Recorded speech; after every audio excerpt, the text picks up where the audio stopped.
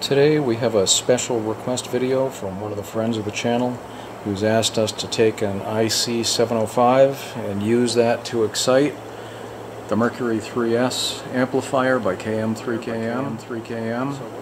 So what I'm going to do, it's a little unorthodox. I got the output of the KM3KM fed into a Cantena type 1000-watt demi-load. And what we're going to do is we're going to use the Icom 7300 just to switch the Mercury 3. Okay, so first off, I am using this on the battery, which is only about 40% charged.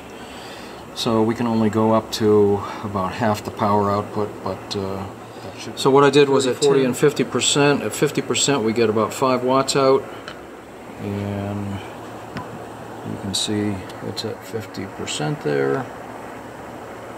Testing 1, 2, 3, testing 1, 2, 3, we get about 5 watts out.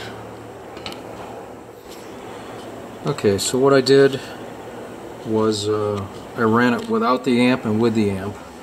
So at 10%, the power output, depending upon the modulation, was 10 to 50 watts out of the KM3KM.